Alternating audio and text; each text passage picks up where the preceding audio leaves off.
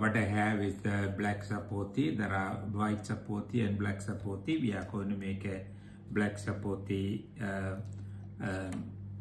smoothie. The black sapote is supposed to looking. We call the chocolate pudding because of the chocolate color.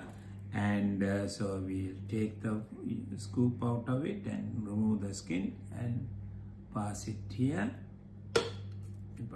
So because of the thick sapote or the black pudding, we are adding a milk, enough milk so that they can liquidize, and also we are adding a honey. You can see that the honey there, and they will be then after that.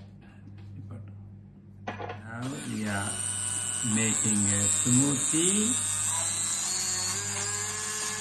This is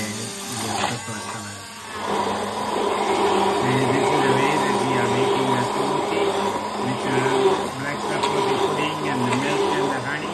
Looking great. Smoothie has been, see, look at that, how thick they are. So I'm going to just have it, my smoothie.